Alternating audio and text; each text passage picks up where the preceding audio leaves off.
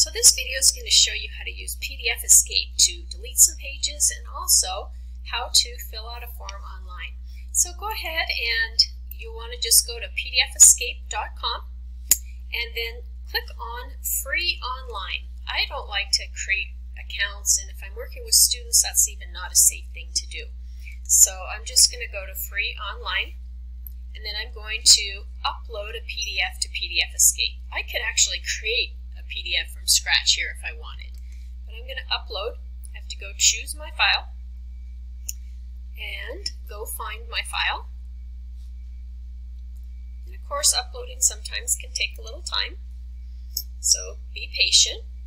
And now it's uploaded, and I can see over here are all the pages to this PDF.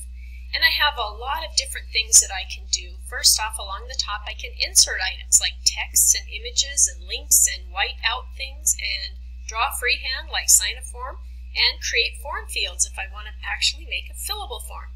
I can annotate with sticky notes, underlines, rectangles, and I can highlight and I can strike out. So if I wanted to edit something and send it back to someone, and under pages, this is where I can delete, move, rotate pages. I can add, append, actually combines two PDFs together, and I can crop pages and do all of these different things. So if I want to delete some of these pages, I can just click on here and then click on delete. Are you sure you want to delete this page? I can click yes. So I can continue this, and I clicked on something ahead of time, and just delete however many of these pages I want to delete. Now let's just take a look at some of the annotation tools that we have. So here's Annotation Tools. I can highlight things, and really the highlighter is a square, and I can pull it down so kids can fill things out here. I can also click on rectangle, and I can click and drag, and I can come up here and change my border, and I can change my fill. So students can do their assignment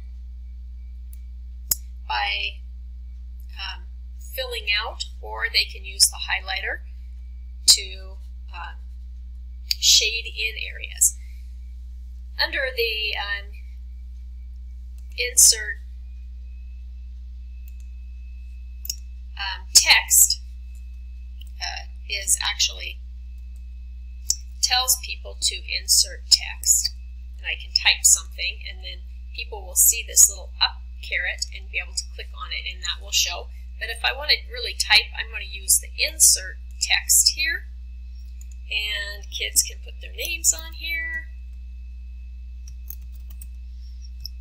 or whatever they want to do. You'll also notice that you can right click on anything that you've done and delete that object, or go to duplicate, and some of these have properties under here if I want to make it bigger, smaller, or some other things. So again, I can just right click and delete, and that object will be gone. I can use the freehand tool here.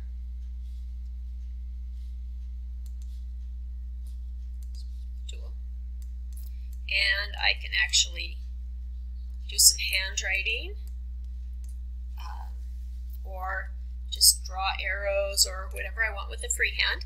And whiteout will actually is kind of like an eraser, but it's square. So if I just click and drag over something, it will white it out. Now again, I can right click on that and delete that object. When I'm done, I come over, I don't use the save. That means that I'm saving it up to the cloud. So really what I need to do is download. You can also print. So I'm going to download, and I always download even before printing because this is a web-based program, and if I accidentally hit the refresh key or put my computer to sleep or something, all of this would wipe out. So I want to make sure that I save it to my computer, and that is actually the download. Save and download the PDF. And when I do this, I want to make sure that I give it a different name from the original if I want to keep the original the way it was. So that's up to you to decide if you want to save the edited one over the top or you want a whole new one. And just click save, and then you could upload that to anywhere you want, attach it to an email. It is a filled out PDF. So that helps you get started, I hope, with PDF Escape. You can insert, you can annotate, you can delete pages, you can add to it by combining two PDFs together, and then when you're done you want to click this green arrow. That's kind of the go key, the download, and it will save it to your computer. Just saving here saves it to the cloud. I don't even have an account, so that's not going to work very well. So I hope that helped you get started with this program. It's a great little tool to work with students, or even just personal things.